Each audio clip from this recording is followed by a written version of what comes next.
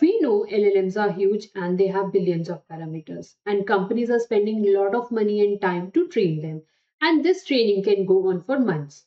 That means building or training our own LLM is not possible for most people.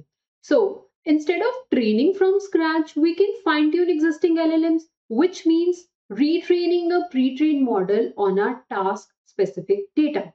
So now there are two ways to fine tune.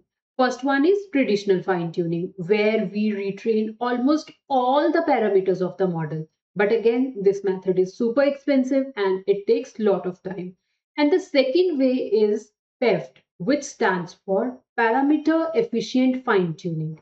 PEFT changes this old approach, and here in PEFT, instead of retraining all the model's parameter, it only update or retrain small part like 1%, and it freezes all the remaining 99% of the parameters.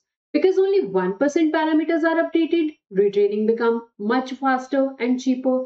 And because 99% of the parameters stays the same, so the model also keep its original knowledge. So there are different methods under PEFT which we can use. So for example, you can use LoRA or prefix tuning or adapters. And in short, we can say that with the help of PEFT, we can fine tune big AI models quickly and cheaply.